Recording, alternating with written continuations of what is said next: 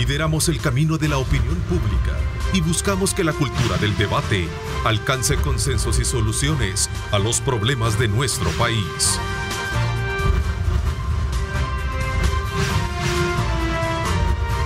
Diálogo con Ernesto López, edición especial. ¿Qué tal? Buenos días, El Salvador, ¿cómo están? Qué placer enorme saludarles a ustedes en este viernes 24 de febrero. Continuamos con nuestra maratónica transmisión, llevándoles, por supuesto, siempre las noticias desde muy tempranas horas de la mañana, que tienen que ver con el quehacer de la actividad de nuestro país y del mundo entero. Vamos en esta hora y media, desde luego, también a ofertarles a ustedes la discusión y el debate de temas importantes del país. Y quiero darle la más cordial bienvenida, como siempre, a usted que nos sintoniza a través de nuestra señal abierta, a través de nuestras redes sociales y, por supuesto, también a nuestros panelistas. Walter Raudales, bienvenido, gracias por acompañarnos. Gracias, Ernesto. Muy alegre que esté Julio, estaba ausente, ya llegó, sí. El que estaba ausente, y qué bueno que se integra aquí al panel. Es un hombre fácil de convencerme. ¿Ah? Aquí está, es un hombre fácil de convencer. Licenciado Valdivieso, bienvenido. Qué honor el que nos hace tenerlo en la mesa. Gracias, Ernesto. Tenía un par de días de no ver a los compañeros. Sí, no, y la verdad que también es comprensible. Tienes tu programa por la noche y sin duda alguna requiere también la colocación de energía intelectual y todo eso también, un doble esfuerzo. Así que bienvenido, gracias por acompañarnos. Tania, bienvenida también. Gracias, Ernesto. Un saludo a toda la audiencia de Grupo Megavisión, aquí a Walter, Marvin y Lick, gracias aquí que también nos está acompañando en esta mañana de viernes. Así es, Marvin Aguilar, ¿cómo estás? Qué gusto también, como siempre, tenerte en radio y televisión. Sí, aquí duerme. Sí. Y hoy, en la noche voy a estar con él en Pulso Ciudadano. Hoy en la noche. Sí, imagínate. Durmiendo, pero no para eso. Pulso Ciudadano. Aclaren bien eso, hombre. Es que como este duerme, pues sí. Aquí se queda. A ver, estábamos hablando extra cámara del problema del tráfico y este servidor casi viene, corriendo, ¿verdad? Al programa. Sin duda alguna, en los últimos días se ha convertido en un problema, no sé, de magnitudes impresionantes. Julio, ¿cuál es tu apreciación con este tema? Sobre todo porque yo creería, y voy a adelantarme antes de que ustedes planteen sus análisis respectivos, que es necesario convocar ya un comité de crisis vial, como creo que reaccionaron recientemente las autoridades ante este problema que está presentando el tema del sobreprecio en los alimentos básicos de la familia. Entonces, que creo que crearon ya los agromercados, se está estableciendo un comité para poder establecer compras a los productores agrícolas nacionales, en fin, la verdad que programas como estos deben de servir para dar aportes y líneas que sean consecuentes con la solución de los problemas y no solo la crítica a los problemas. Julio, y tiene el resto la palabra. Bueno, buenos días, Ernesto. Y a los televidentes, yo creo que este tema nos afecta a todos independientemente para dónde esté volteando a ver.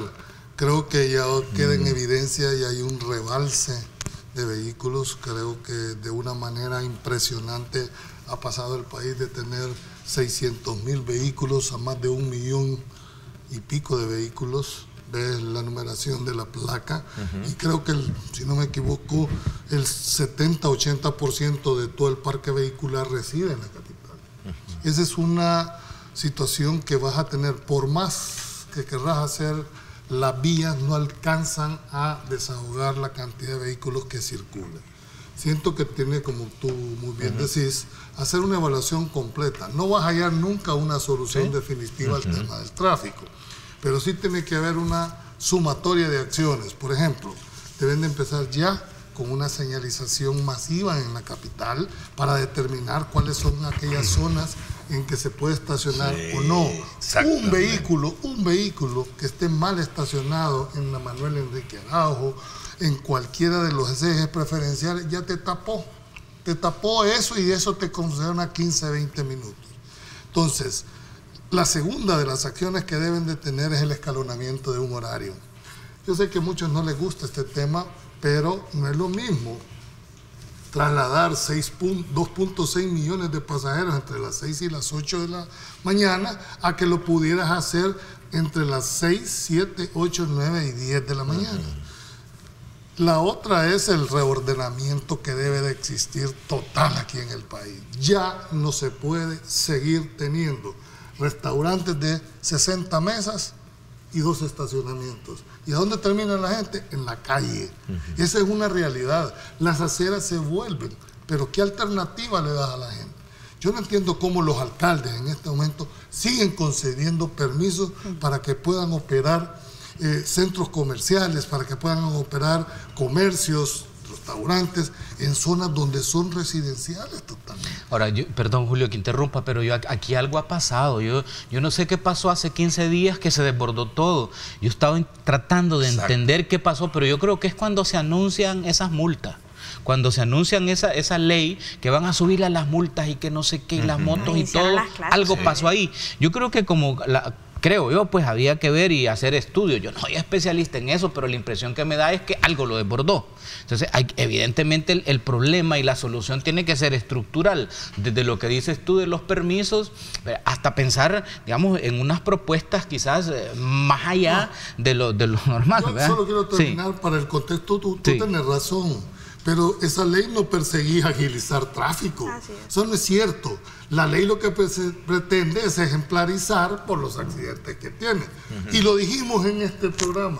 El que esté pensando que con esa ley se acababan los congestionamientos, no es cierto, porque no es la finalidad. No, pero como hicieron la locura de decir que lo de las motos tenían que ir en formación de carro, entonces ahí creo yo que se desbordó. Porque y la otra es que, bueno, yo no sé. Pero no es ley, todavía no es ley. Eso le iba a preguntar, no sé si es ley, no puedo opinar. No, creo que todavía no. No es porque las motos vayan. Hay una realidad. Usted que me está viendo, bueno, tú lo viviste este día. Sí. Tú lo viviste este día. Algo está pasando y el comportamiento no es el más idóneo. Ojalá les alumbre el tema y se convoque a todo un equipo técnico, sobre todo, ¿verdad?, que haga las propuestas de solución, porque ¿saben ustedes cuánto le cuesta una hora de congestionamiento al país? ¿Sabe cuánto le daña el estrés? Hay algo intangible en esto. Cualquiera puede desbordarse en una violencia social. Ya lo vimos a cada rato, Julio. ¿Verdad? Yo creo que... Pero que convoquen a técnicos, pues que no vayan a salir ahí mandando soldados, pues porque entonces no salimos de nada, o sea, porque no salimos de nada, ¿verdad? Es decir, verdaderamente entrarle el tema. Se te olvidó mencionar el tema de los ejes preferenciales. Por ejemplo, esta calle que va aquí con nosotros, que va a dar al hotel, ¿cómo se llama? La última que te iba a decir es la presencia en la calle. Si no hay presencia policial de tránsito de los delegados, la gente se parquea donde quiera. ¿Pero por qué se parquea? Porque no hay un rótulo que le diga, mire, aquí no se puede parquear. ¿Saben ustedes qué es un eje preferencial? La ley establece que hay una jerarquización vial, ¿verdad? Que tiene que tener cómo están libres ciertas avenidas. Hasta cierta hora, ¿no? Pero aquí cerca tenemos un edificio gubernamental, ¿verdad? Como que si solo gente va a llegar del tribunal, no, llega también gente a visitar, entonces no hay un estacionamiento para la gente que llega. ¿A dónde lo vas a parquear? No, pero ese no es problema mío, es problema, debería ser problema de ellos. Aquí la evidencia de una abogada litigante, preguntarle, el centro judicial, el más grande del país, aquí no tiene parqueo. ¿Sabes qué hizo Guatemala? Guatemala para los funcionarios van en bus. O sea, es decir, en la ciudad el empleado público va en el bus que le da el mismo ministerio. Si tuviéramos un sistema de transporte meridianamente, que la gente dejara su carro. ¿Pero dónde? ¿Cómo? No, en bus del ministerio, digo yo. O sea, te llevan en un bus del ministerio, sobre todo de lo que yo conozco de la justicia. Entonces, microbusitos alrededor del centro de gobierno en las tardes. Claro, pero es que también hay decisiones que son como ilógicas. Por eso yo hablaba de técnicos. Mira, eso que hicieron de la tal ciclovía aquí por la zona rosa y todo eso, que al final la están hasta despintando y ya están declaradas. Bueno, esa es otra de las cosas, ¿verdad? Entonces, evidentemente es un asunto estructural que tenemos. O sea, y también esto tiene que ver con la tiene que ver no solo con la explosión vehicular, sino también tiene que ver con la explosión demográfica, porque aquí hay familias que tienen 6 hijos y los 6 hijos tienen carro, más el del señor, más la señora, y es una locura, pues. Entonces hay que hacer cosas estructurales, incluso también ver ejemplos en otras ciudades. Eso de México y que circule la placa impar ahora me parece genial, y ver cómo se busca una solución. Compran 2 carros, Walter. Mira. Compran 2 carros. ¿En serio? ¿No funciona eso? El tema es de infraestructura. O sea, no tenés la infraestructura para albergar esta cantidad de vehículos. La ciudad creció de manera desordenada, ¿verdad? Creció de una manera, zonas residenciales pasaron a ser zonas comerciales. Tú acabas de decir una, la zona rosa. ¿Cómo es posible que en la zona rosa, ¿verdad?, que era una avenida suficientemente, el Boulevard del Hipódromo, les hicieron estacionamiento en la calle a los centros, a los comercios? Mira, y la propuesta de los ecologistas de bicicleta. Vamos a ver qué piensan los demás, porque aquí estoy viendo a Tania que quiere participar así ligeramente. Tania, yo la vez anterior se lo dije a un funcionario, no voy a decir el nombre. Deberían de emular 2 aspectos, dos medidas que tienen ciudades como en Miami-Dade, que tienen águilas de tránsito, que son motociclistas que andan viendo quién está más parqueado y de un solo se lo llevan. No, a eso sí no comparto. Segundo elemento, segundo Sí. elemento, eso lo hacen otras ciudades y estamos viendo que ya se respeta la cosa, pues vamos a respetar todo. Es el tema de la concesión de servicios de grúa para levantarte carros que están mal estacionados. Eso que está diciendo, perdóneme, Lick, va en la reforma de la ley Cuidado. Ahí quedó abierta esa posibilidad que está planteando, pero esta es reserva de ley. Si la ley no lo autorizó expresamente, no lo puede hacer. De acuerdo, Julio, pero entonces ¿cómo vas a delegar? Vengo yo solo porque se me antoja la gana y me parqueo frente a tu casa. Para eso tenés la división de tránsito y tenés los delegados. No estoy hablando de las águilas de tránsito. Pero sí se llevan, les ponen un seguro a la llanta, una bota, y llegan y sí se lo llevan y después le cobran la grúa. Eso pasa fuera de los juzgados. El día que dañen un vehículo, ¿quién va a responder?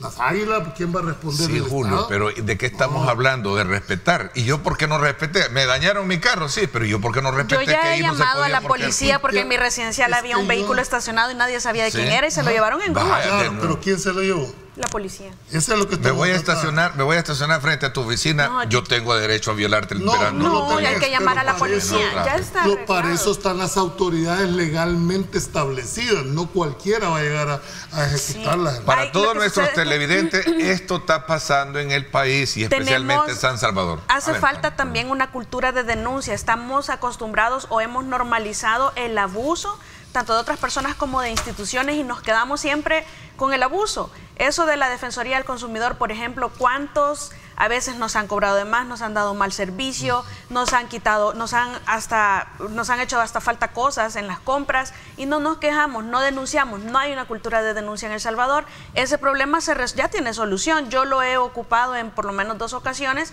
y llega la policía y se llevan los vehículos. Una vez de la residencial sacaron un vehículo que nadie sabía de quién era, después apareció alguien que había ido a dejar un conocido de la familia y que ahí estaba el carro y nadie sabía. Se lo llevó la grúa con la policía con la grúa. Pero el problema de los edificios públicos, de las instituciones públicas, eso es una realidad que nosotros lo conversamos aquí el viernes que discutimos este tema del tráfico, uno de los viernes, que las instituciones públicas lo que sucede es que toca dejar los carros en la calle y la policía se los lleva, les pone bota y se los lleva.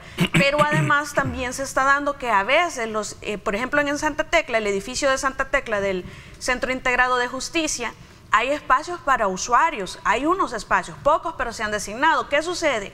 Hay jueces, y lo voy a decir con mucho respeto, pero es la realidad, hay jueces que tienen sus vehículos que no les caben en sus casas y los llegan a estacionar ahí y se transportan en el vehículo nacional y ahí tienen adentro ocupado el espacio de usuarios con vehículos que son de su familia. Eso no debería, eso es un abuso. Y está sucediendo en Santa Tecla y no me cabe la menor duda que también está sucediendo en otros sitios. Entonces llega la gente al centro de gobierno y siempre está lleno porque también los empleados necesitan dónde estacionarse. Llega uno a la fiscalía, tampoco hay dónde estacionarse y toca en la calle. Entonces, ¿qué le queda al usuario? Que le impongan una multa. Y con lo del tráfico, yo, bueno, que quizás no resuelva, pero consideraría mucho lo del tránsito escalonado o por placas. Por ejemplo, como en Costa Rica, el 0 y 1, las placas que finalizan en 0 y 1 los lunes no pueden transitar, el martes las que 2 y 3 hasta llegar al 9. Y porque de alguna manera hay que resolver, por lo menos mientras se ataca la estructura, que es lo que nos está fallando, pero hay que arreglarlo. Ya discutimos también el ingreso masivo de vehículos en un increíble mal estado, que eso también nos está sobresaturando y no se trata de discriminar, sino de buscar soluciones. Pero lo cierto es que también nos está ocasionando, como decía el lunes tu invitado Ernesto, un problema de salud mental y ese problema de estrés. Todos estamos buscando cómo paliarlo mientras estamos en el tráfico, pero es una realidad. Hay gente que se baja con una pistola y le dispara al vecino porque va y se le metió o no le dio chance, o hubo es decir, en el carro o en la conducción nos convertimos en otros seres, porque nos molesta mucho también a veces que uno está haciendo la fila y llega el otro vivo y solo se pone adelante. O estamos queriendo bajar sobre una calle, pero la avenida está completamente bloqueada, como pasa todas las mañanas en el Boulevard Constitución, todas las tardes en la 25 Avenida Norte, bajando por la Panamericana. Es decir, hay siempre bloqueos de calles y a eso le sumamos estos señores o estas señoras que se quedan tapando calles para que pasen otros y cobrar una cora para que se ingresen. Entonces bloquean todo el tráfico, lo entorpecen, porque lo que hace falta, como dice el Valdivieso, es también más presencia. Lamentablemente el salvadoreño, si no le tocan el bolsillo con multas, no aprende a respetar la ley. Si no hay una autoridad en la calle, no aprende a respetar la autoridad. Pues entonces, si así necesitamos, pienso yo que el gobierno tiene la obligación de ponerse un poco más severos en esta regulación del tránsito, y por eso es que lo de las multas a mí sí me parece muy bien, porque hemos dado prueba en el pasado que hasta que no nos pusieron la multa, no usamos el cinturón de seguridad. Aquí tenemos a un exfuncionario, que si no hubiese sido por esa, digamos, postura, o no sé, Julio, la medida del tema del cinturón. Si no es por la multa, no lo usamos. No por seguridad, sino que por la multa. Todo el mundo en la historia te recuerda más bien por eso, ¿verdad?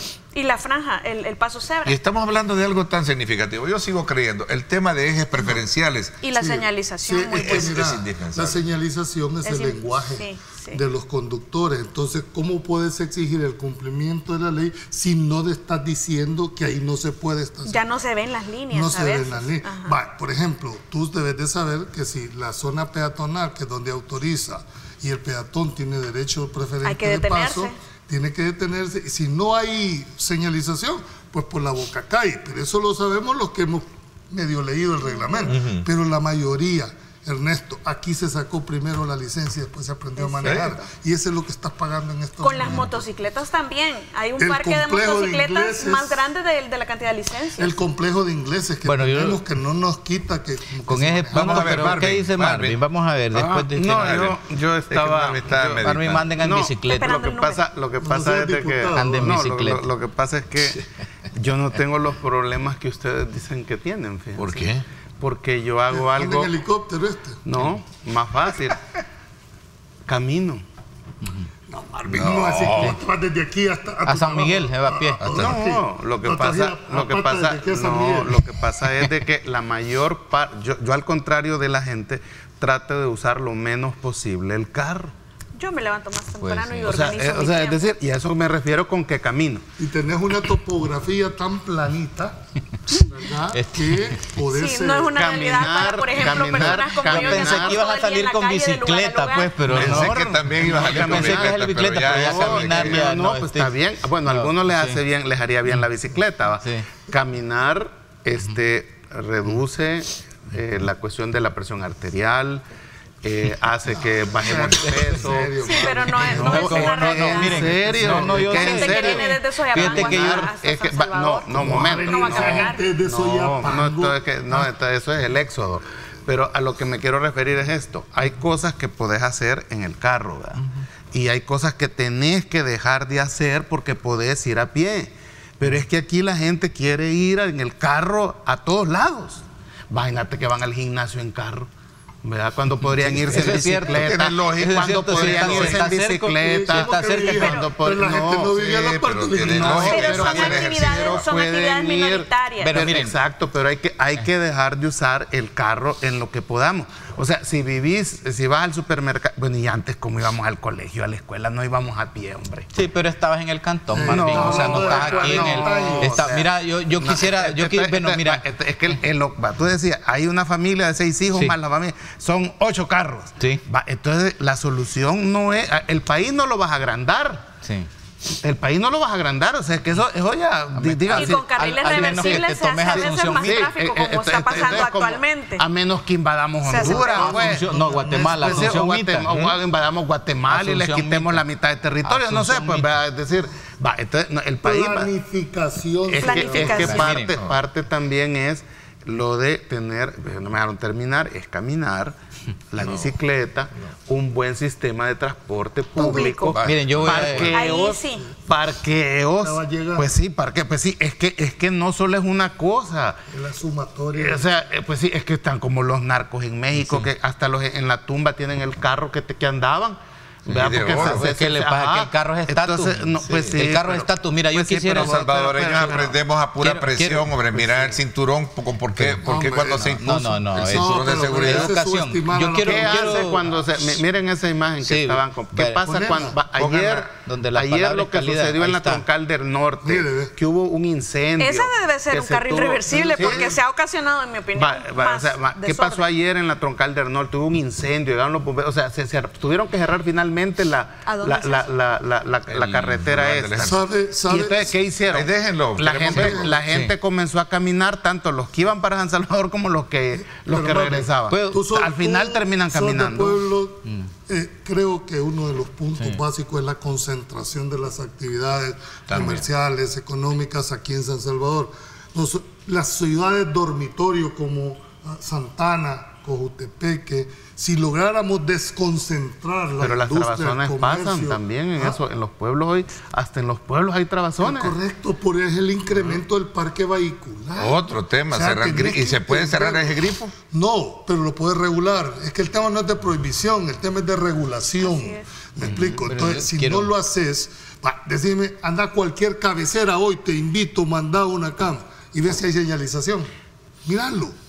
Pues mientras ustedes se ponen de acuerdo, yo voy a seguir caminando. Mira, yo quisiera decir un tema. Que vas a caminar hoy que salgas de aquí a Antiguo Jucatlán, donde vive. A ver si caminas de aquí a Antiguo Jucatlán. Mira, todo está... ¿Qué voy a hacer Antiguo Jucatlán yo? No sé si vive.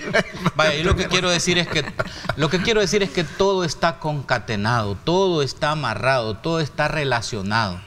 Los técnicos para ver esto, por supuesto, son los especialistas en transporte, pero están también los que diseñan las ciudades, los diseños urbanísticos. Yo recuerdo haber atendido a una delegación de profesionales franceses que vinieron a hacer su práctica. Y saben que la práctica de ellos era uno sobre iluminación urbana, otro era sobre mobiliario urbana, pero había uno que era diseño urbano de las calles y todo eso, cómo estaba. Y hay una cosa, no sé si ustedes se van a ruborizar por esto que voy a decir, pero cuando se hizo en tiempo de Saca, aquel famoso anillo periférico, yo supe y tuve información de primera mano que, digamos, las grandes élites económicas de este país que tenían incidencia en la construcción y sobre todo para los diseños, movieron el diseño de ese anillo periférico para hacerlo pasar por los terrenos que tenían donde iban a hacer las grandes construcciones que ahora son grandes residenciales. Los movieron por allá, iba a ser un anillo periférico para descongestionar la ciudad. Entonces ¿qué es lo que pasa? No, la realidad es que todo está concatenado desde donde construyes una residencial a cómo está diseñada la ciudad, a cómo está el parque vehicular. Es una cosa tan estructural y tan profunda. ¿Qué tan cierto es esto que nos dice don Rodolfo Sosa López? Dice... En México, yo no conozco la Ciudad de México, pero en México conducen en base a número de placa y es igual. Yo he viajado y sé lo que es un congestionamiento. Igual que en Costa Rica, pero en una circunferencia. Entonces, ¿qué pasa? Es que no con una acción vas a resolver. Es una serie de acciones que al final lo que logras es disminuir. Lo que Walter estaba planteando, aquí en el país hay dos. Lo que pasa es que no lo han querido implementar. aquí en el 98 y vinieron dos planes. El plan maestro de transporte que fue dado a los israelitas Tajal y el plan maestro de desarrollo urbano que fue realizado por... Ahí estaban las acciones que había que hacer. Lo que pasa es que cada uno que llega cree tener la solución, vota todo lo que el otro había hecho y va empezando desde cero. Por ejemplo, ir a la escuela. Porque no hay un autobús, para llevar a todos los niños a la escuela. Y no que se hacen largas colas.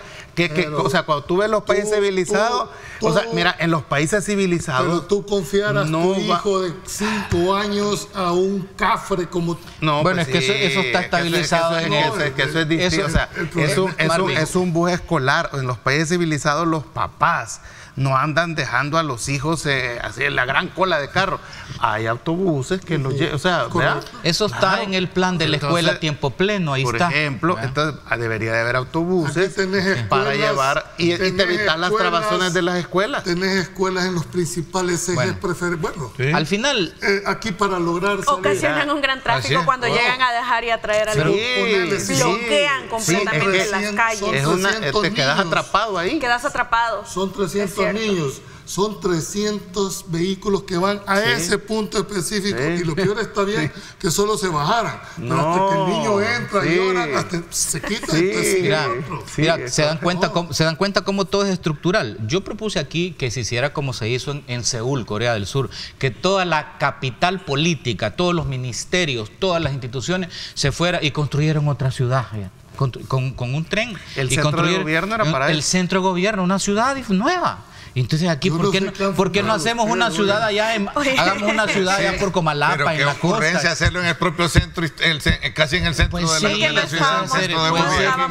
que en esa época, esas eran las afueras de San Salvador. Es que a lo que iba, mira, a lo que iba era esto, mira, lo que iba es que todo está conconcatenado, que al final termine en un asunto cultural, de comportamiento, de formación, y al final es antropológico, que es lo que este hombre estudió. Vamos a ver, yo seguiré para cerrar el tema, en propuesta, Julio, decía ejes preferenciales. Yo creo que debería empezarse por una señalización masiva en todas las ciudades, por lo menos en las principales y San Salvador, para ir delimitando cuáles son los ejes preferenciales. No es lo mismo en el carril que tiene 7 puntos y pico de metros, tú lo partís exactamente y ya te va ordenando los vehículos de una... Pero si no hay una señalización que separe los dos carriles, o queda muy pegado o se agarran. Y hay un proyecto Julio, está el otro solo, perdón, porque vamos a ir ya cerrando. El tema de la creación de un comité de crisis vial en este momento. Debería de tenerlo, aunque exista un consejo superior de porque en el tema de los precios, ahí está, la creación de los agromercados, creo que de alguna manera ha sido un paliativo así ligero, mucha gente está yendo a comprar a precios más baratos, por ejemplo, en el tema de los huevos. Muchísimo más barato. Mucho más barato. Entonces, yo creo que es de armas tomar, ¿verdad? Como decimos. El otro tema, Julio, que tú hablabas, es horarios escalonados, ¿sí? Como propuesta. Yo creo que tienen la sincronía de los semáforos básicos en este país. No es posible que este semáforo de aquí, el paseo de Escalón, te da verde, pero en la siguiente cuadra te pone rojo. Bueno, sentido común, mira, no necesitas de grandes cosas, sentido común. Y otra cosa también es el montón de gestores de tráfico. Que está el semáforo está bueno y hay 4 gestores detrás. Y yo, ¿qué onda? En los redondeles también. Pero ahí sí tienes razón, porque mucha gente está en verde, no puede pasar y se queda en medio. Bueno, uno puede. Eso es muy común en todo el Boulevard Constitución. Bueno, si aquí puedes sacar parte de la 49 Avenida Norte. Y hay otra cosa, lo de los parqueos, esa idea que tuvo la alcaldía Necesitamos parqueos públicos. de Antiguo Cucatlán. O privados. Ese proyecto que hizo la alcaldía de Antiguo Cucatlán de hacer un parqueo. Hay un parqueo, ¿sabes? ¿Va? Un parqueo municipal. Lo que yo he visto ahí que el parqueo en el Antiguo Cucatlán es en las calles. Y también lo que ustedes saben que es, tenés razón. Lo que sucede es que se llena el parqueo municipal. Entonces la gente, obviamente, lo que debería de hacerse es más parqueos, más edificios. Pues. Buena la propuesta. Vamos a la pausa. Bueno, nos quedamos con ese sabor todavía de seguir con este tema, pero tenemos otros en agenda. Va a estar 5 años. Para mientras, este tema da además, ¿sabes por qué? Mira, vuelvo a insistir, mientras no se limiten a los alcaldes a prohibirles que no haya regulación del uso del espacio físico, esto no se Y va. que no se le sigan dando espacios públicos para privados. Espacios públicos para privados en los restaurantes. Mira, ni un permiso más para una fábrica en San Salvador. Espacios públicos Voy a para una pausa privados. y regreso con el tema porque hay para más. Entonces, y nuestro público está muy interesado también participando. Vamos a la pausa y regresamos. Hay que caminar.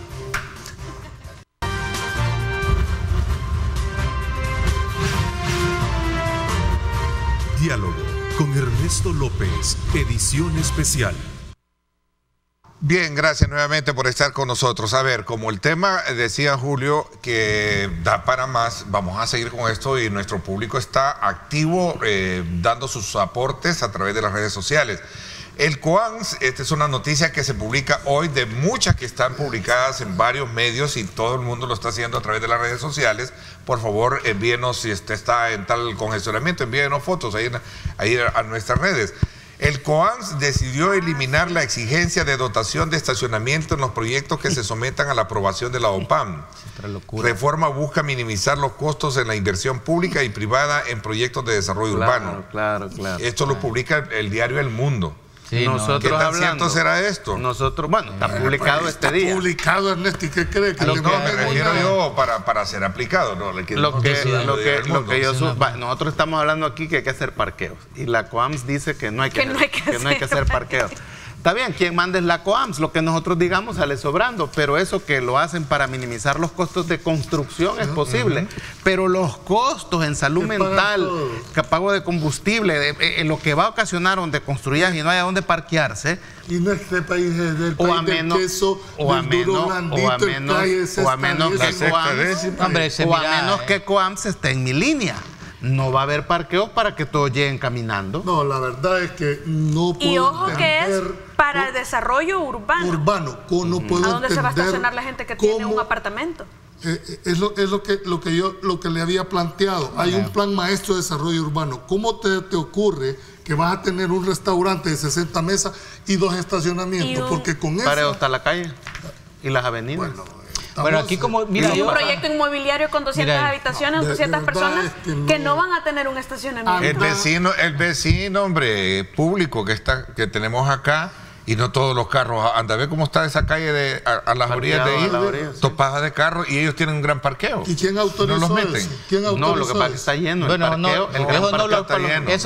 Estamos hablando del edificio del tribunal. Entiendo yo. Sí, del TC. Eso no lo autorizó nadie, eso los obligaron, a sacar al tribunal de donde estaba para alquilar. 130,000 mensual vale ese alquiler de ese ¿Tanto? Sí, y no leyeron la noticia que llevaban como 6 meses atrasados que no les pagaba el tribunal porque no les depositan. 130,000 vale el mensual. Y eso público, pues. Pero miren, yo creo que ya aplicándole a esto un poco la parte antropológica, la parte humanística, yo creo que la verdad, si no se hace nada de manera urgente, como se está proponiendo aquí, no esas locuras de quitar los parqueos y todo eso, yo creo que las convivencias en estas sociedades va a ser digamos, inviable, va a ser inviable, sí. Y nos va a tocar como las ciudades más violencia. No va a haber convivencia, sino que violencia.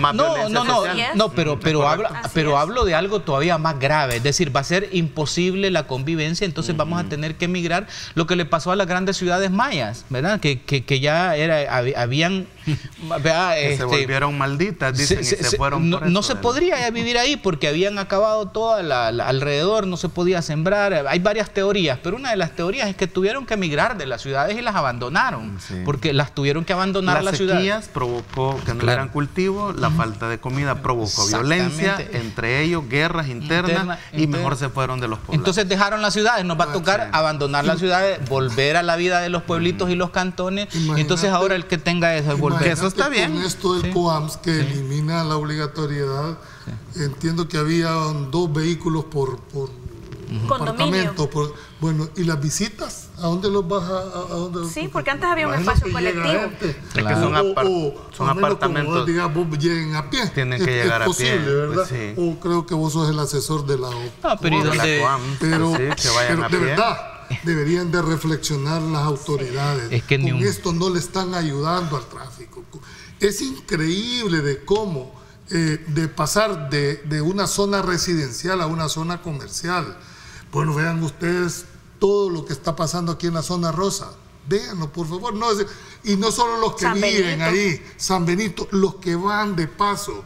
¿Cómo es posible que la calle les autorice Espacios para espacios estacionamiento. públicos para estacionamiento? Por Dios santo, de verdad que no tiene lógica ni sentido, a menos que... Eso es por volver una zona residencial comercial. Así es. Sí, pero Porque ¿quién toma esa decisión? si contás el Boulevard del Hipódromo, si empezás a ver el montón de negocios que hay, es un centro comercial.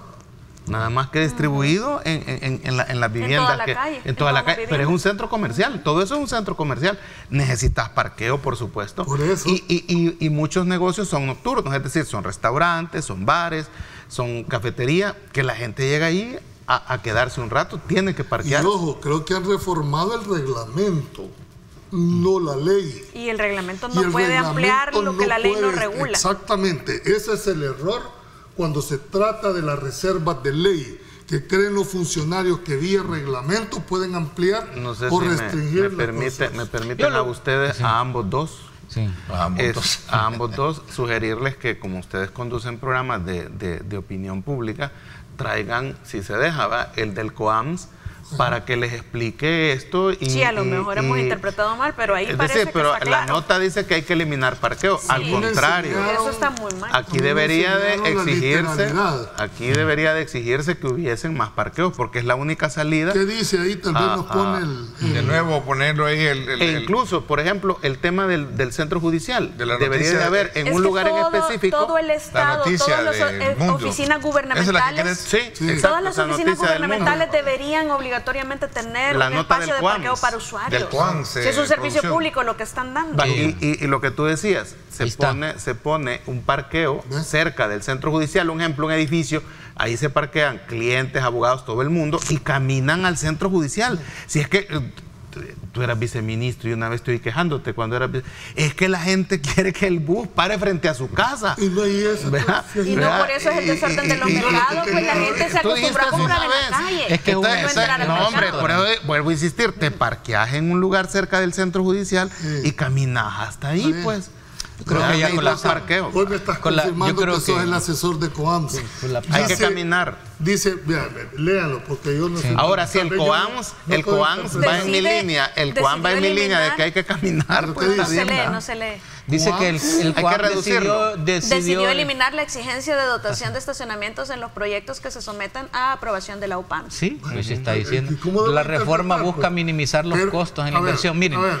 es que Ahora, lo que tienen que Está entender, prevaleciendo el claro, interés económico. Lamentablemente, Claro, generación de empleo yo y no lo sé otro. si logran No sé. entender la jerarquía básica cuando se enseña en introducción al derecho, lo que es la ley, el reglamento, Las las resoluciones, ordenanzas. las ordenanzas. Tienen jerarquía, señores. Funcionarios, ustedes vía reglamento no pueden ni ampliar, Normal. ni restringir, ni mucho menos normar normal. situaciones que la ley no contempla. Mira, yo creo que hay que, yo creo que esto ya colapsó. Creo que esto también ya se está volviendo pues, inconveniente. Hay que Y buscar- esa No, por eso. decisión ¿Eh? está a costa de lo que ya está colapsado. Claro, entonces, miren, no, abogado, lo que... abogado, o sea, y por pero tomar podemos... una decisión de esa naturaleza que a la larga le está generando problemas a la sociedad, no hay responsabilidad, no sé, penal, Sí. para estos del COAMS a futuro. Mira, yo digo, porque alguien ¿por qué tiene no- que responder a futuro, pues. ¿Y por qué no lanzamos... Quizás hasta tomar esas- si lo tomar hicieron esas vía decisiones. reglamento es hasta Tomar inconstitucional. esas ¿Y por qué no decisiones, lanzamos propuestas, pues, y que ese comité... Parqueos. No, la propuesta... tú- No, es así, miren, las propuestas, pero estructurales. Por ejemplo, construir una ciudad industrial. Ya no permitir ni Pero un eso es a largo permiso... plazo. Por eso, pero espérenme, Pero para permítanme, ni un Ajá. permiso más ni una fábrica. Entonces vamos a buscar el local y nos vamos... una zona, es la zona industrial que va a ser aquí. Después... ya no, ningún permiso más para bebederos, chupaderos, etcétera. Entonces se va a construir la ciudad No sé por del qué deseo. no sé por qué. Es que La cuando ciudad dice- del deseo y todo. No, y- no sé por qué Cuando se me vino, dice expropiese. proyectos inmobiliarios, No, expropiese. ¿quiénes son los beneficiados No, en un eso proyecto se- inmobiliario? confíquese. ¿Es Por la eso, gente entonces, o es mira, el ¿dónde dueño de la llamo? desarrolladora? Va, Sí, aquí el beneficio está claro que no es para la gente. No, están agravando más la situación de crisis que ya existe. Es que se está... no solo de parqueo, de tráfico. Sí, claro. Se está priorizando la construcción de un negocio para generar empleo. Para generar empleo, es decir, lo económico sobre lo social. Eso es lo que se está empleo temporal. Entonces, por eso, ¿por qué no se hace? El daño es por ejemplo, hablando ciudad de muchas cosas. Entonces, claro, construir una ciudad ordenada, hombre, mira, ¿por qué no se vaya por Comalapa y se construye allá la ciudad industrial? En la salida, no sé, para Santana, ahí en el Valle de San Andrés se construye la ciudad del deseo. Para allá hacemos es que hay que usar cosas también macros, porque si empezamos a hacer, yo me acuerdo aquí todos los que han llegado al viceministerio han hecho cositas, que uno pinta, que el otro pone esto, que el otro pone, pero no hay nada estructural, decir, que le dé vuelta a esto y lo vuelva convivible. La ley debería decir proyectos inmobiliarios. ¿Ah? La ley debería decir proyectos inmobiliarios fuera del área metropolitana. Julio te está diciendo en pocas palabras que te vamos a proponer para decirte que no es fácil, es complejo. Por eso, pero son decisiones. Yo conozco mucho, te voy a poner, por mi experiencia también. Mira, tan serio es que en Viena, por ejemplo, en Viena, ¿sabes qué hicieron en Viena? No, la población es mínima. Pero no, hombre, en Viena hicieron, mira, construcciones inmobiliarias hicieron. Hay un condominio que se llama Condominio Carlos Marx, que son casi como 100 multifamiliares. Y fue después de la... No, pero ahí no hay mucha gente, la población es mínima. Y ellos están pidiendo que nos vayamos allá donde ellos. Entonces lo que te quiero decir es que sí se puede. Hagamos un planteamiento serio cuando regresemos. Porque este es un tema de país y de aquí tiene que surgir una propuesta. Yo les trasladé el comité de crisis vial. Vamos a la pausa caminan y regresamos en bicicleta. Claro.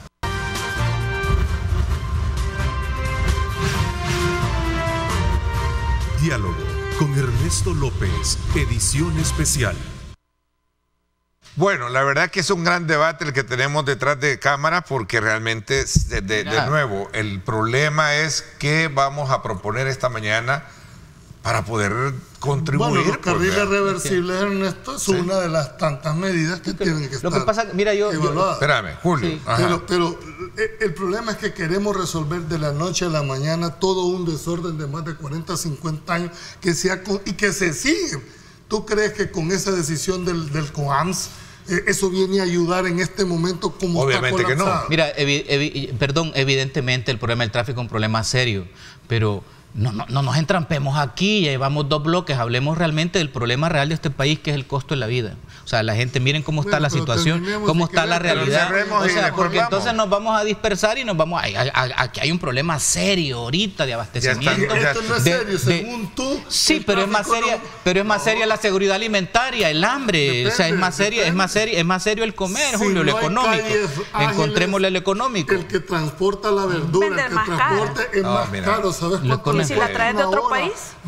Por eso es que la gente no le pone coco. Claro. Es que el tráfico, hombre. No, lo que pasa es que como no lo vivimos. No, lo que pasa es que también es un asunto de clases sociales, los que tienen carros, pero y los más desfavorecidos. Con mucho respeto para ambos. Los alimentos se transportan en un vehículo también.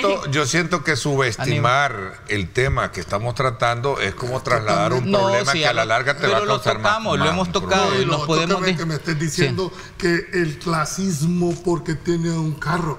Hombre, hay gente que se levanta para lograr pagar la cuota de ese carro. Desde luego. Pero es el 20% de la población. El transporte masivo de pasajeros no es la alternativa viable. Pero debería de ser, ahí está la clave. Ahí está la clave.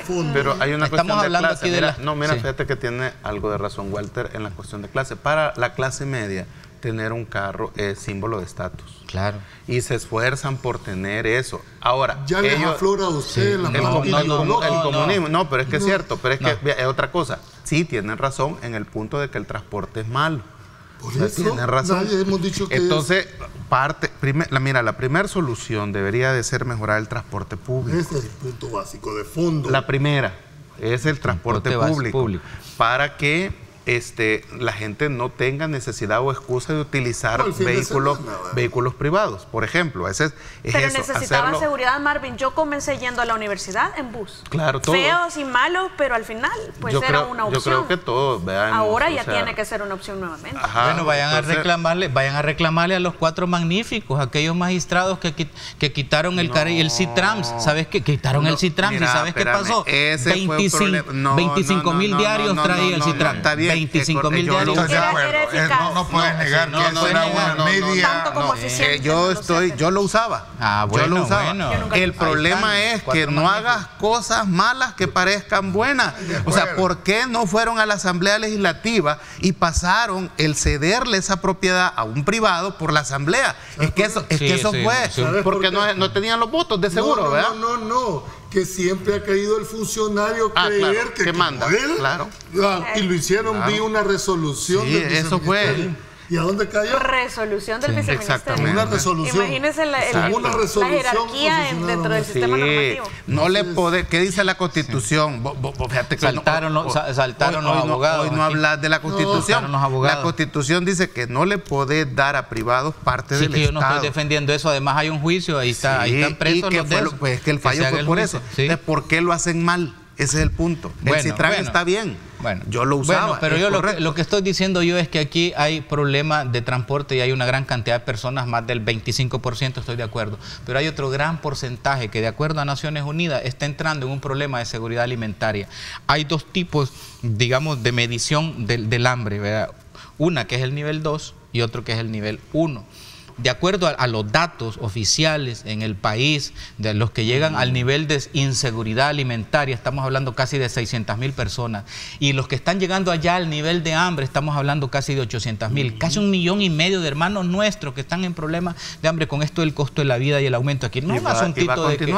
Claro, se está profundizando porque todos los economistas están hablando de que viene una recesión, de que viene un problema serio. Entonces, ¿cómo hacer eso? Es posible que el aumento de combustibles continúe porque Rusia ha anunciado que va a suspender la producción del 5% de petróleo que ellos tienen para que suba el precio, porque necesita Rusia que suba más el precio, entonces va a suspender el 5%.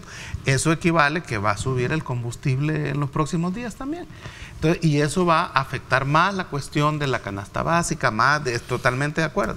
Claro. Pero esa es una realidad que lo que hay que hacer es prepararse. Claro, es mundial, pero tenemos que ver cómo nos vamos a preparar nosotros en nuestro paísito para enfrentarlo. Mira las acciones de los agromercados que, de nuevo, insisto, conozco de 2 o 3 versiones de personas que están cerca de ellos y han ido a comprar, les ha beneficiado. Yo conozco amigos, colegas pero les quiero hacer una pregunta. Han hecho uso de los agromercados y están muy satisfechos. Producto de las inquietudes. Yo escuché en las críticas que decían que eso no va a dar abasto para toda la población, pero ciertamente sí es cierto, pero es un paliativo para algunas de las familias. Ojalá y las menos beneficiadas. Yo me hago una pregunta. Las más vulnerables. ¿Por qué los agromercados pueden vender a $3.90 el cartón de huevo y por qué los otros lugares lo están vendiendo caro? ¿Y por qué la defensoría? Porque allá pagas luz, pagas mantenimiento, aire acondicionado, todo, sin mencionar nombres para que no metamos en el problema.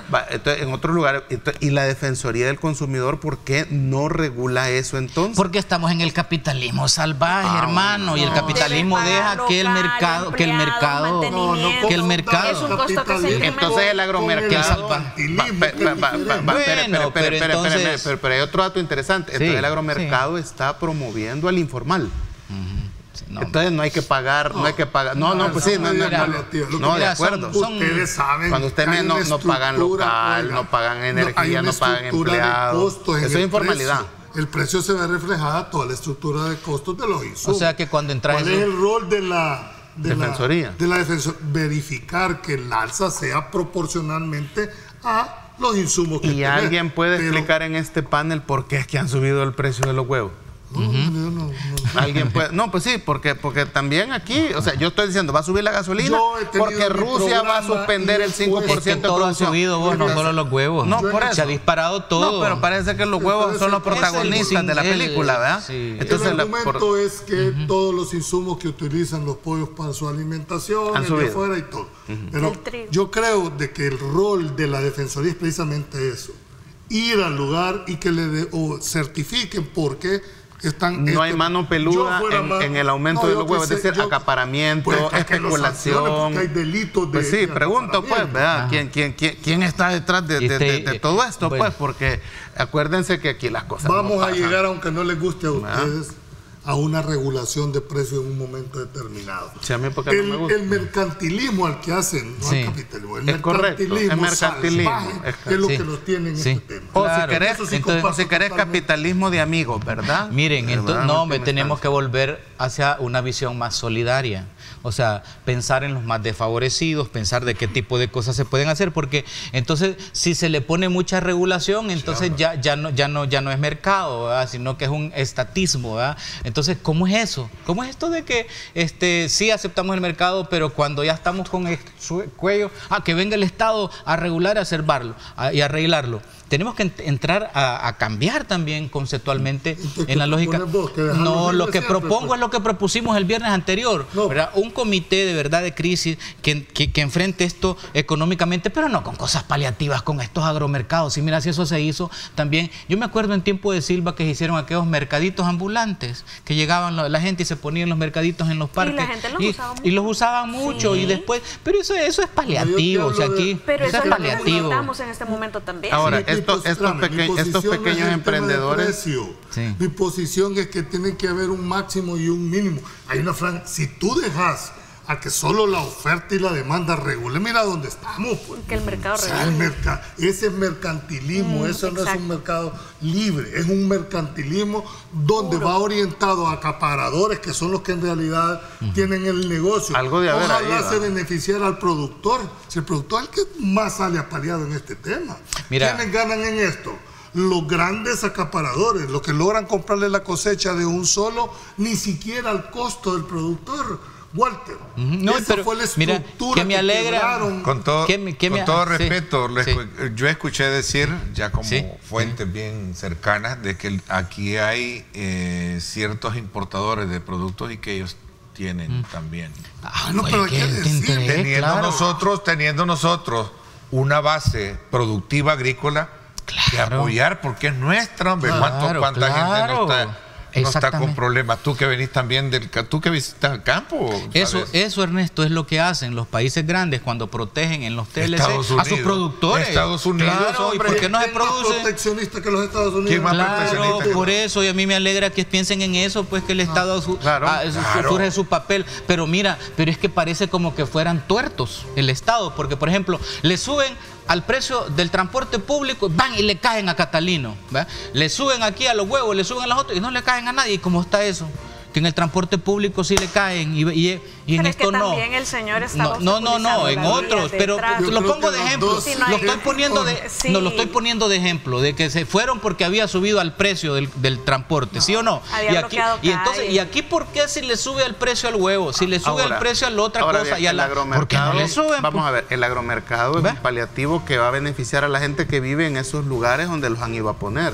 Pero la gente que está en el agromercado no tiene la capacidad para abastecer todo el mercado y que baje de precio. La pregunta es lógica, porque ahí sí puede. Entonces, y uno se pregunta. Es lo que yo me pregunto. Y otra cosa, ¿eso es todo lo que puede hacer el Ministerio de Agricultura y Ganadería? ¿Verdad? Pues sí, o sea, tiene un presupuesto de 80 millones. Los 8 agromercados, es todo lo que puede hacer. 8 agromercados, ¿cuántos atienden en el día? 20.000 personas. Es intrascendente. Espérense a final de año. Creo que también la parte de los huertos caseros, aunque te parezca irrisorio. No, eso yo los promuevo. Yo los promuevo. Tendría que fomentar la alcaldía. Educación, volvemos a la educación. Entonces, aquí queda un reto para la fiscalía, o investigar por qué, o sea, gran misterio, porque los huevos están caros. Mira. Y así como agarran a los que se pelean en partidos de fútbol, ¿verdad? Y agarran a los que son sospechosos de pandilleros. Mira, pues, pero ahí, ya que lo mencionas, ahí falta la chica, en aquel que vimos afuera de un bebedero que golpearon 4 a un muchacho que lo dejaron medio muerto, los capturaron a ellos y capturaron a la chica también. Bueno, aquí hace falta. Ya te pasaste al tema. No, es que aquí hace falta, ya que tú lo mencionaste, aquí hace falta, tiene que ser igual. El punto es que también habría que saber por qué es que los huevos, ¿verdad? Han subido de precio y por qué el agromercado sí lo puede vender barato y los otros lo están vendiendo. O sea, aquí pasa algo, pues. O sea, nosotros quizá, no, es que en realidad yo no lo sé, si no lo dijera ahorita. Pero el punto es que aquí no puede ser eso posible si no hay mano peluda. Okay, hay que investigar. Hay que investigar. Saludos al empresario agrícola, don Salvador Duque, que nos está viendo desde Miami, nos dice el programa, saludos muy cordiales. Bueno, Paul Steiner les escribe y les dice lo siguiente: hola Ernesto, buenos días. Los agromercados son el producto de proyectos que le dan una salida al mercado a los productores pequeños. El problema estructural está en los intermediarios, que es el tema que yo les decía, donde queda toda la ganancia, la tiendona, los beneficios, los ingenios, etcétera. Todos son ejemplos los que yo te pongo. Y si no hay intermediario, Ernesto, por eso es el bajo costo. Ahí está el tema. Voy a la pausa y regresamos. No, ahí es un asunto más profundo. Ok, vamos a la pausa y regresamos con más.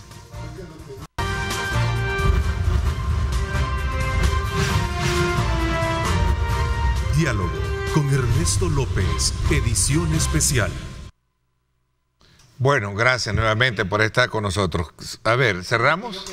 Con ese tema solo quería cerrar. Pasamos al otro. Solo quería cerrar, porque lo que dijo Steiner de los intermediarios y los coyotes y los productores, no es aquí un problema también de visión de país. ¿Ya? Y los que están conduciendo este país tienen que entender, mira, la Reserva Federal en Estados Unidos, el gobierno de Estados Unidos toma medidas y dice, se le va a bajar al interés 0.25% o se le sube. ¿Para qué se le sube? Para que bajen los créditos. Al bajar los créditos la gente retiene ahora, es decir, cambia la economía. Claro, afecta al mundo, pero son medidas, lo que lo ponía como ejemplo de medidas. Entonces, son medidas estructurales. Entonces, este gobierno tiene que entender que tiene que pensar una cosa más estructural y profunda. La gente lo está viendo y ese es el punto. Creo que los agromercados mandan un mensaje tomando lo del señor Steiner. Creo que el gobierno debe pensar seriamente en un instituto regulador. Y puedo entender el temor que tengan del IRA por la corrupción que dio. Pero si el Estado juega ese rol, o las alcaldías si no lo quieren centralizar, ¿cómo poderles comprar a los productores, a los pequeños sobre todo, a un precio que les garantice y después sacarlo? Pero ¿qué le pasa al productor? Va con sus 2 saquitos de maíz, producirlo le cueste $12 y se los quieren pagar a 8. Pero ¿qué hace ese pobre productor en el pueblo que lo ha traído en el bus? Termínalo vendiéndolo en el acaparador que todos lo conocen en el pueblo. Mira, ese es el verdadero problema en la estructura de la... Aquí les mandan un saludo, dice que lo que están proponiendo con esto de la regulación y el IRA es lo que hizo Hugo Chávez en los mercales. Así que dicen la economía. No, lo acaban de decir. Estamos, dicen, mercaditos comunitarios son los mercados comunitarios. Los mercados comunitarios, los mercales en Venezuela, eso están proponiendo. Esta situación del alto costo de la comida, el Ministerio de Agricultura solo ha hecho 2 cosas, ¿no? Que es la de los agromercados, y lo segundo es lo de eliminar, en el caso la ASA, que ya no les va a cobrar el agua, dice a los productores. Pero pregunto, y esto es importante decirlo, y en esa, digamos, exoneración del pago del agua, va a incluir la caña de azúcar, porque la caña de azúcar es la que principalmente consume el agua en este país. Y la caña de azúcar no necesita... es uno de los principales productos de exportación del país pero no necesita esa exoneración del agua. Pues estamos hablando, y yo esperaría que sea para los pequeños, ¿verdad? Porque no explicaron si esa exoneración es para todo el mundo, ¿verdad? Entonces solo hay dos medidas, ¿verdad? Entonces esto necesita lo de la inflación, que va para más, porque este año va a ser bastante crítico en la cuestión del costo de los alimentos. Necesita más medidas. ¿Te parece lógico que a un productor le cueste hacerlo en 10 y se lo compren en 8? No, claro que no. Entonces, ¿qué pasaría si la... Por eso ya no lo venden. Por eso el frijol está caro, porque han dejado de... Y el maíz... las regulaciones, Julio. Necesita una regulación. Correcto. No lo puedes dejar a libre albedrío, porque eso no es capitalismo, eso es mercantilismo. Claro. ¿Por qué razón? Porque es desmedido. Pero ¿qué pasaría si existiera una institución en la misma alcaldía de comprarle al productor al precio y garantizarlo? Claro, el IRA sería un mercado controlado. Ustedes están hablando de un mercado controlado. En esta discusión se propone, para cerrar el cierre, un instituto de regulador de abastecimiento. Así es. Debe de ser la superintendencia de competencia que debe de mantener ese control. para que no haya mano peluda, como antes que dijeron que había. Sí, claro. Aunque según la versión es que en aquel entonces, como todo se manipulaba, se le dijo de que era corrupción, pero para poder crear importadores, que quedaron como 3, que fueron los que importaron frijoles y todo. Mira, yo estoy de acuerdo. Lo del IRA es un buen ejemplo, pero tenemos aquí a la par Honduras, se llama Banasupro, Banco Nacional de Suplidora, y Banasupro tiene tiendas. Ahí está la Banasupro y una última tiene cosa, tiendas Ernesto, en todos los pueblos. Los agromercados está bien, pero solo han puesto 9. Entonces deben de ser 262 agromercados para que los alcaldes agarren esa idea con el Ministerio de Agricultura, alcaldías y MAC puedan llevar esos agromercados a los 262 municipios. Es que eso es lo que hay que procurar para que baje la canasta y que el huevo realmente valga $3.90 en todos lados. Ahí está clara ya la situación. Señores, peligra, si la discusión se lleva a concreción, peligra el hecho de que los partidos políticos pequeños desaparezcan con esto de las modificaciones que puede tener la presencia de 64 diputados en la Asamblea Legislativa. ¿Va?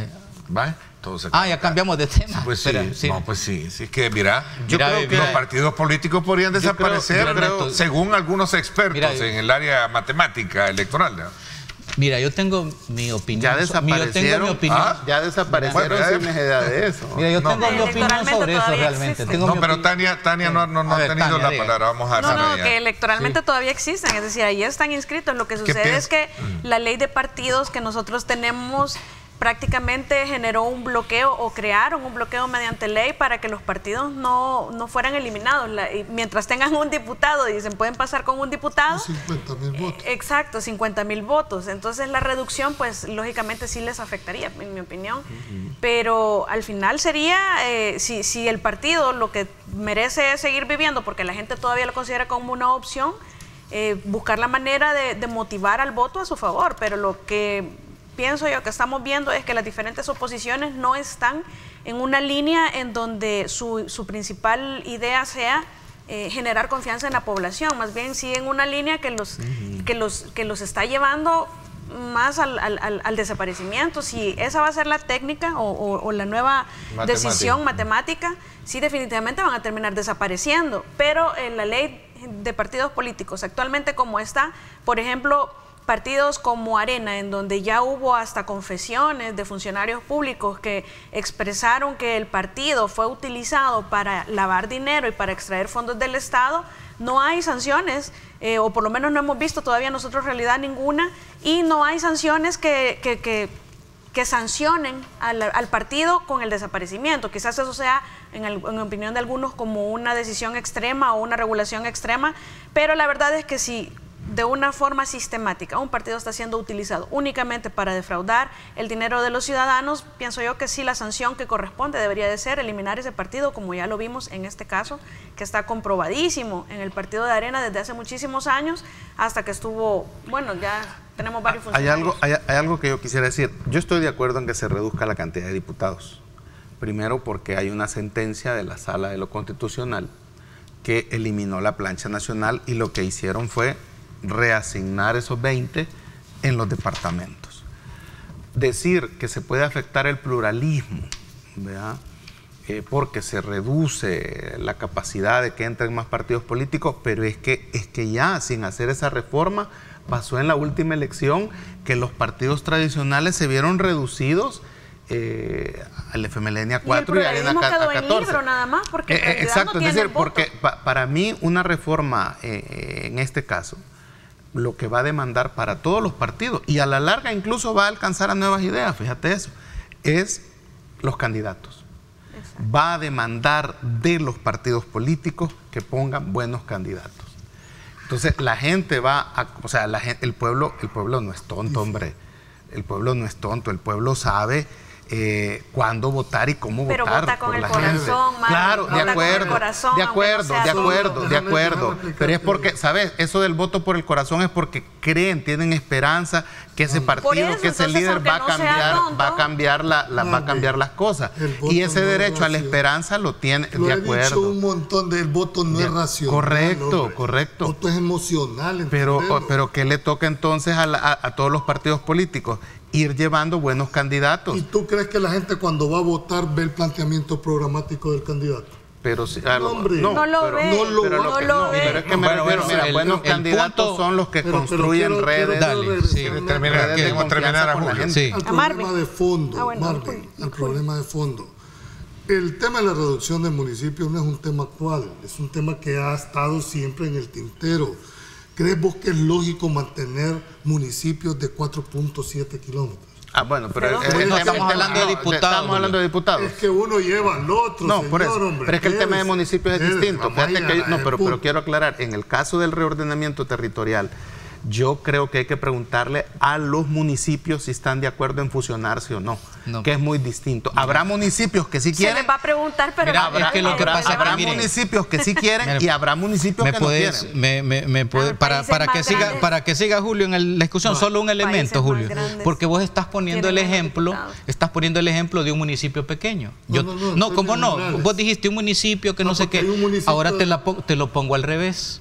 Me comentó un funcionario a mí de La Libertad que ya los reunieron y les dijeron que va la reducción de municipios. Y sabes vos que Nuevo Cuscatlán y Antiguo Cuscatlán va a quedar en Santa Tecla.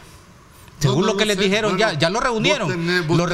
Te lo estoy diciendo. Entonces, y esos municipios grandes, si Nuevo Cuscatlán es uno de los, digamos, el que recibe más ingresos por todas las fábricas y los hoteles y empresas que hay ahí.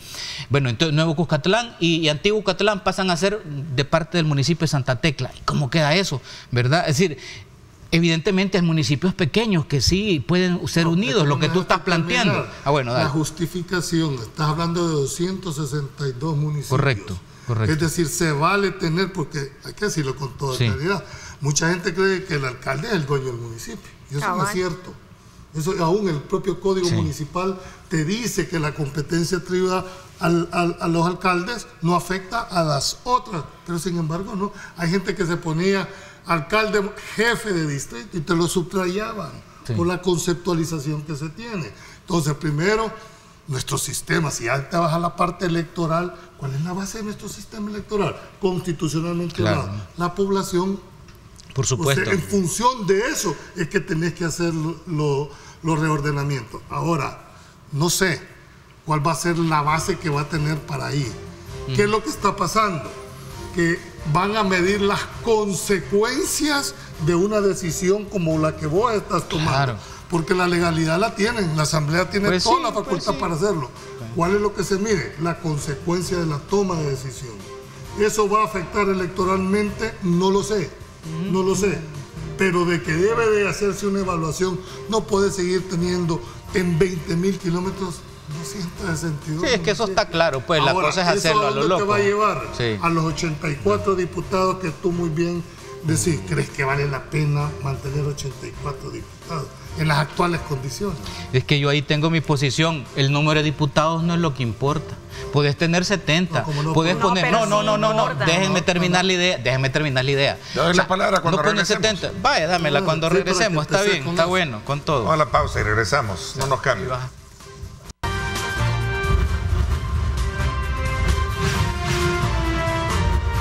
Diálogo con Ernesto López, edición especial. Bueno, gracias nuevamente por estar con nosotros. Me quedé no, es que mira, es que el debate que se está dando es sobre la cantidad de diputados. Y entonces yo creo que no tiene que ser cantidad, tiene que ser calidad. Pueden ser 70, pueden ser 65, 68, 60. Si tenés la calidad de este tipo de diputados que no debaten, que todo lo que le llega de Capres lo aprueban de un solo, que al final el pueblo los ha bautizado como pollabotones. como puyabotones. El pueblo como los es como que muy general, como a los anteriores los bautizaron, como a los anteriores los diputados, como al anterior, déjenme terminar, a los anteriores les bautizaron dipurratas. ¿Se acuerdan? Dipurratas en redes. En redes ahora les dicen puyabotones. Entonces, para tener ahí puyabotones puedes tener 50, 45, 60, es lo de menos. O sea, el asunto es la calidad. El asunto es la calidad. La calidad no es... Tu planteamiento es calidad. Claro, en eso me estamos... Eso pasa porque... No, querías aclarar lo del pueblo. Sí, no hay que hablar en nombre del pueblo, porque en realidad cuando se calificó de dipurratas era una mayoría bastante considerable que después se demostró en elecciones que sí era una mayoría la que los calificó como dipurratas. Hoy los califican como sí, pero no es el pueblo, es un porcentaje de la población y lo van a ver validado o no validado o desaprobado en las próximas elecciones. Si la gente lo que quería era darle gobernabilidad al presidente de una forma absoluta, lo va a confirmar en estas elecciones y eso es la mayoría. No es el pueblo, pero va a ser la mayoría. A lo que yo voy es que la gente, aunque no sea tonta, vota con el corazón y no se dan cuenta en los perfiles de los candidatos. Y eso pasa porque en las elecciones internas de los partidos políticos, lo vamos a ver ahora. ¿Quién hace filtro para votar por un buen candidato? Al final, los que no pertenecemos a ningún partido político, nos queda lo que eligieron en las internas, y en las internas está bien manipulado todo. Eso último, nosotros no elegimos, nosotros votamos. Quienes eligen son los partidos políticos que nos presentan los candidatos. ¿Y tú crees que la persona que va a ir en una sábana en San Salvador, que son 24 escaños, con la posibilidad de 6 partidos políticos, más los suplentes, son sábanas?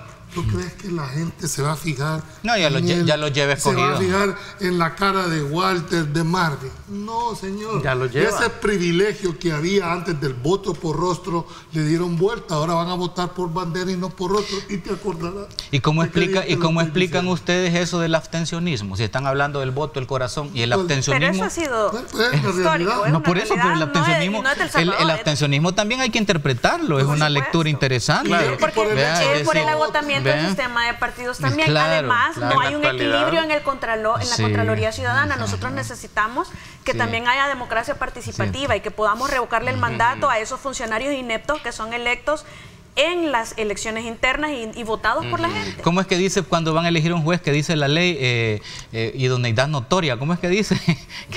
Moralidad notoria. Va. Más o menos pidámosle moralidad notoria a los diputados, hombre. Pero, que mira, pero hay unos diputados que yo digo, no estoy pidiendo cosas académicas. Estoy pidiendo, un amigo de este panel también, el maestro, no voy a decir su nombre, pero él tiene una frase muy atinada. Dice, es que todos los políticos son hechos con el mismo barro de lo vasco.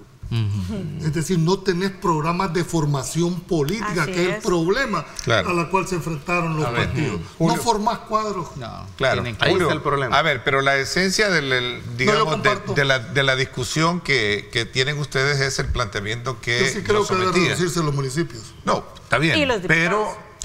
Y los diputados. Pero escuché de 2 periodistas en la Asamblea Legislativa que los partidos minoritarios están preocupados porque pueden desaparecer.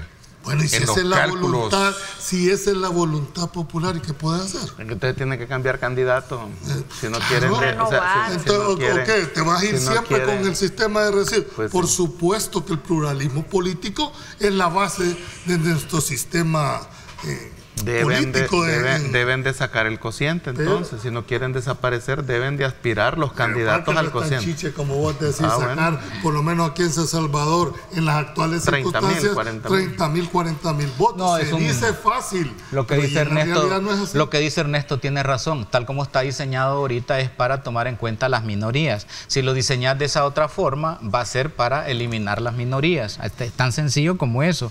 Entonces, como lo dice Ernesto, exactamente, tú. O sea, eso es lo que es que hay una gran preocupación. No, porque el planteamiento viene de Ernesto Castro, el presidente. Pero no solo es preocupación en los partidos pequeños. También estamos en los partidos medianos también, ¿verdad? Bueno, PCN, Gana, todos esos partidos comparsa, se van. al reducir los diputados se van, porque claro, ellos, donde si tú sabes que creo que Gana tenía casi la mayoría eran de residuos. No había sacado uno de verdad. Gana, todos son de residuos. Todos son de residuos, imagínate, todos son de residuos ahorita. Entonces, bueno, yo me pregunto. Y de residuos porque el presidente también llevaba la bandera, en realidad. Sí, imagínate. Entonces, bueno, hasta Nuevas Ideas tiene residuos. Nuevas Ideas tiene como 6 de residuos. Yo insisto, no importa el número, importa la moralidad notoria. Y hay países donde han puesto...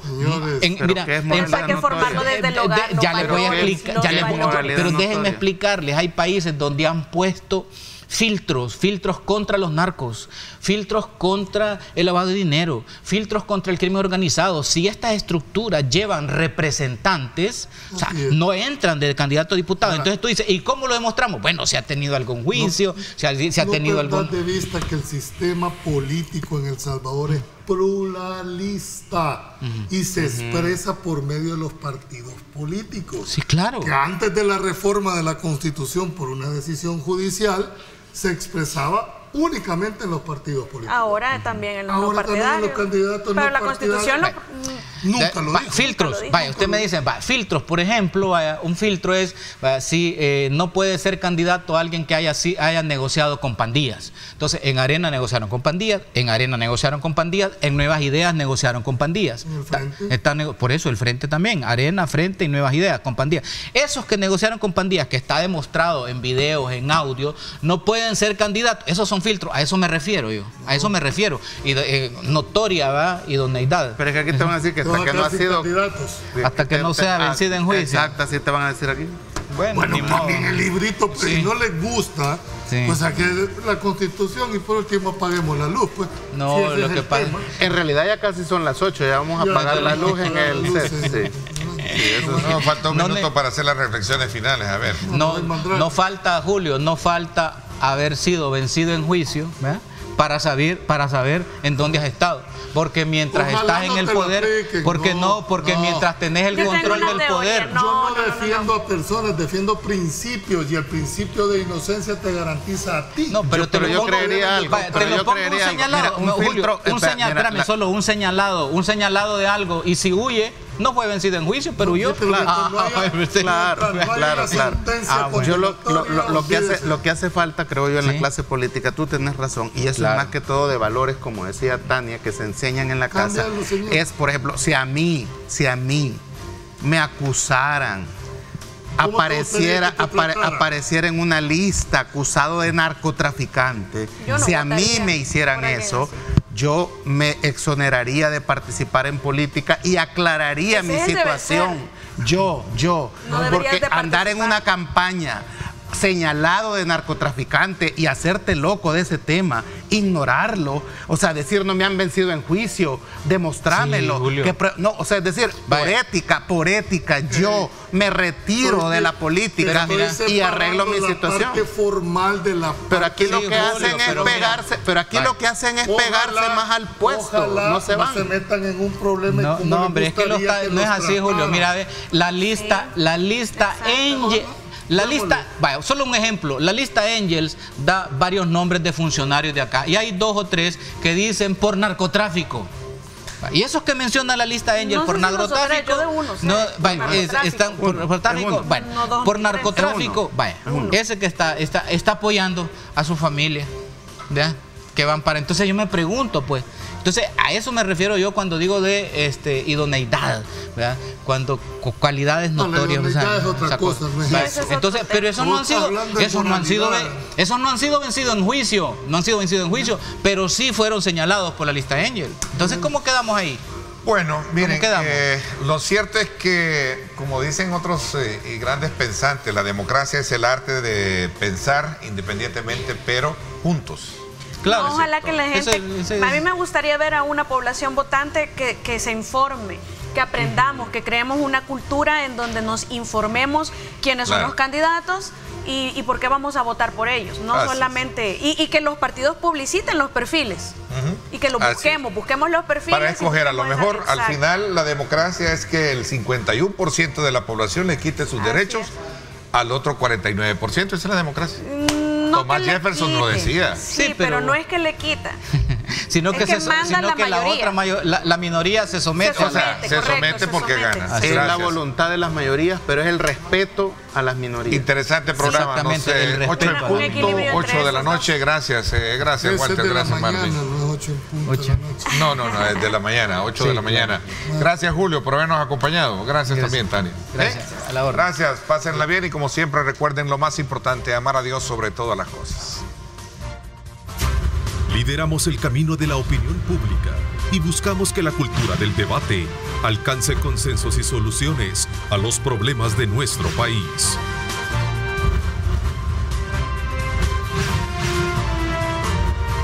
Diálogo con Ernesto López, edición especial.